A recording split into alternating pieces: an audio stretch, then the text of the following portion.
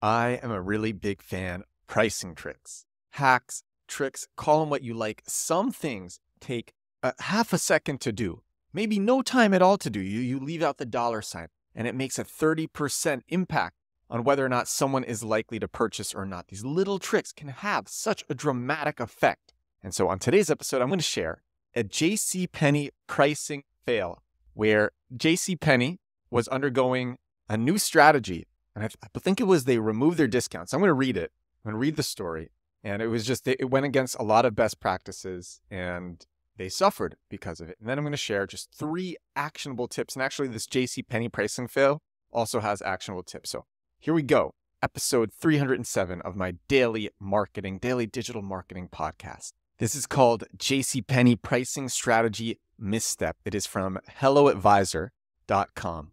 When Ron Johnson, the innovative retailer that is credited with shaping both Apple and Target's retail image, stepped into the CEO role at JCPenney, he wanted to give JCPenney a 180-degree change.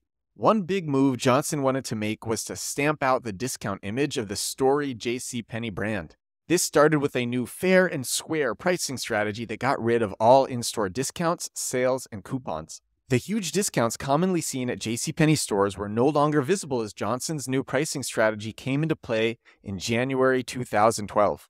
Instead, Johnson implemented an everyday prices strategy, which meant customers could expect the best deals every day at JCPenney rather than having to go search for discounts or coupons.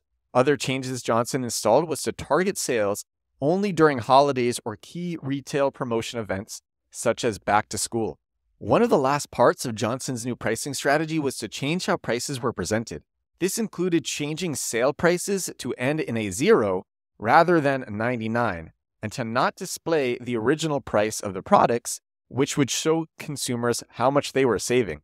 So when you see prices $4.99 and it used to be $11, he removed that and instead just changed it to $5, and you wouldn't even see what the price used to be. Now here's where he effed up. Ending all sale prices with a 0 turned out to be against common pricing psychology. Research conducted by the University of Chicago and MIT showed consumers are more likely to purchase items that end with a 9, even if it is more highly priced. In the study, they sold the same piece of clothing priced at $34, $39, and $44. Despite $34 being the cheapest option, the clothing made the most sales when priced at $39. That's crazy. The same goes for removing the original price tag, as people are more prone to purchases when they feel like they are getting a good deal. Think of it this way. If you were to see a winter coat priced at $150, would you be more inclined to buy it if it said that it was previously sold at $1,000? Or if it just had the $150 tag on it? My bet is that you would pick the first one. You would pick it if you saw that it was previously sold at $1,000. You would rather have that. To make matters worse for JCPenney, their competitor, Macy and Kohl's, decided to lower prices of similar products. JCPenney's bold move to renovate their pricing strategy ultimately led, here it goes, to a 20% decrease in sales in 2012, and long-term ramification for the company as the company continued to close stores. So, what do we learn from this? If you're pricing something, end it with a 9 and show how much money your customers are saving. And now, here it's 3 more pricing tricks that I want to share. These are top of mind. I'm going to make videos about all of these. Actually, I made a video about 2 of these yesterday. I think I'm going to make a video maybe today about this JCPenney story because it's a good story. There's some actionable lessons there. But I have 3 more lessons. So, the first lesson is removing a currency symbol from a price makes the price seem like less money. I thought this was so interesting.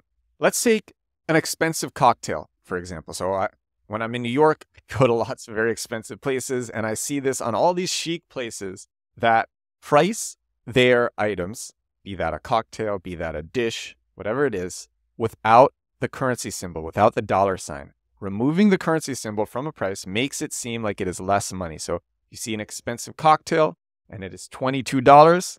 It feels more affordable if you just see it written as 22. I thought that was a very easy, actionable piece of advice, something very interesting.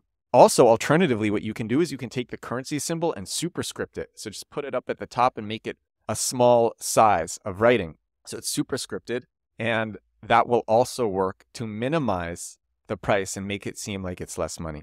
Another tactic to make a price seem like less money, and this one I thought was crazy. So there's new research and it shows that punctuation and decimals make a difference in how people perceive prices.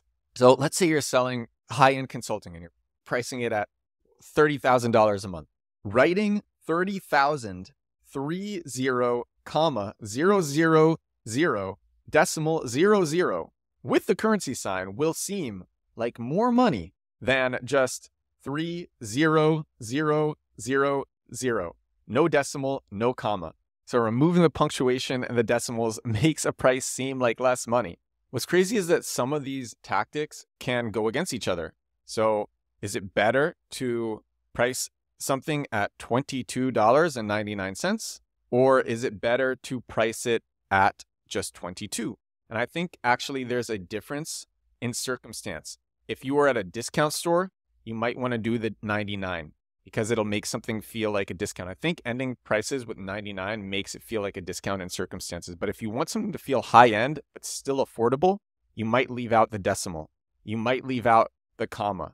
You might make it just end at the price without the .00 or .99. But anyway, I thought those were two interesting pieces of advice.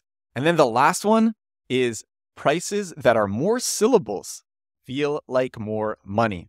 And this is directly related to the decimals and comma. So I'll just read this. Say it out loud. In a paper published in the Journal of Consumer Psychology, researchers found that prices that contain more syllables seemed drastically higher to consumers. Not a little bit higher, but drastically higher.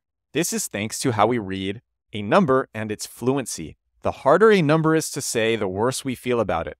So 1,999.99, 1,999.99 feels more expensive than 1,999 or 1999. The more syllables, the more we think it costs. Okay, I'm going to do a fourth one because I didn't know this and I'm just seeing it now. There's so many little interesting pricing tricks and hacks, and I love these. This is the last one. People love physically small numbers. Studies have shown that placing your price in the bottom of a page rather than the top makes people perceive it as lower.